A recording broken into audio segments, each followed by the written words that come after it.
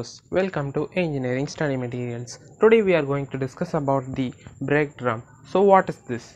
It is a braking device which consists of a brake linings which exert on the wheel rim so that the vehicle can be stopped easily. It consists of the two braking shoes or linings, that is primary and secondary. The part is actually made up of a cast iron so that it can exert or it can absorb most amount of the heat that is produced during the operation, so that the vehicle can be last for a long life. It may consist of a cooling fins, that is, when we apply some sort of a braking operation, the wheel rim gets heated, so the heat has to be escaped from the wheel rim so that cooling fins can be used. See, in this diagram, it is a small, first one is a small wheel rim and second one is a somewhat big wheel rim, consists of a braking drum with this is the cooling fins for the heavy vehicle, this is for the small vehicles such as two-wheelers, and it consists of the some major parts such as calipers for the movement of the brake linings so that it can oppose or force on the wheel rim or a drum brake so that the vehicle can stop easily. It consists of an anchor that is attached to it and wheel cylinder. This is the major part where the hydraulic fluid goes into it and pushes the caliper to make the brake linings to force on the brake drum. Then let's see about the operation.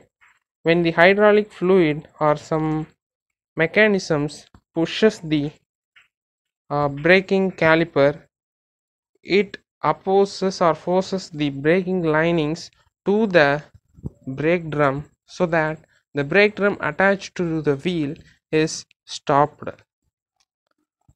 This is a graph, that is a brake lining coefficient of friction, that is, when we apply some sort of a brake, the heat or the heating due to friction is increased. This is a friction coefficient and surface temperature graph.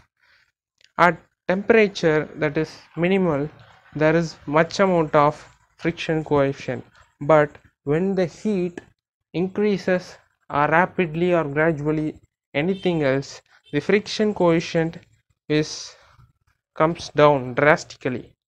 This is due to the property of the material, that if a material is at low temperature, it may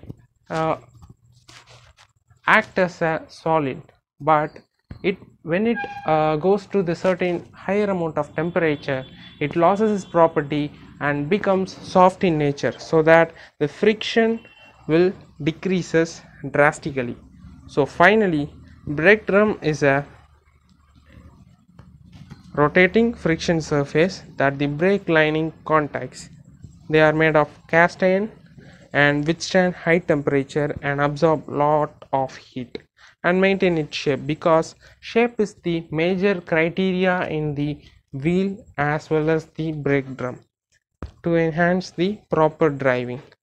Generally, these are made up of a centrifugal casting process, because when we make a cylindrical object, it is the best way to produce it, and most of the cylindrical liners, cast iron pipes, gun barrels, pressure vessels can also be used to make this use of centrifugal casting process. So this is a short video, friends. If you like this video, put a thumbs up and share this video to your friends to gain knowledge, and don't forget to subscribe this channel for more videos. So thank you for watching.